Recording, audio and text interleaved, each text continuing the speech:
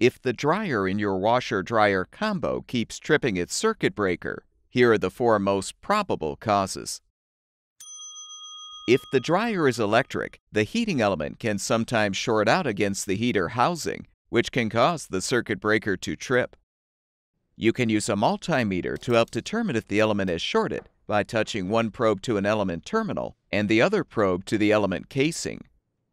If the multimeter display indicates there is electrical continuity between either of the terminals and the casing, then the element has shorted and will need to be replaced.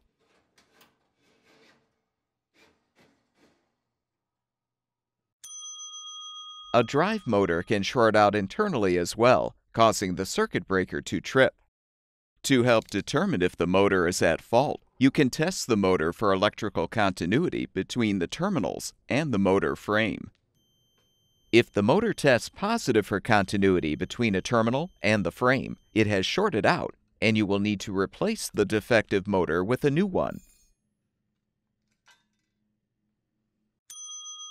Electric dryer power cord wires attached to the dryer at a terminal block. Loose wires can arc and destroy part of the block, which could result in a wire shorting against the dryer cabinet. This also can cause the breaker to trip. You should confirm all wires are secured under the washers, nuts, or screws, and replace the terminal block with a new one if necessary.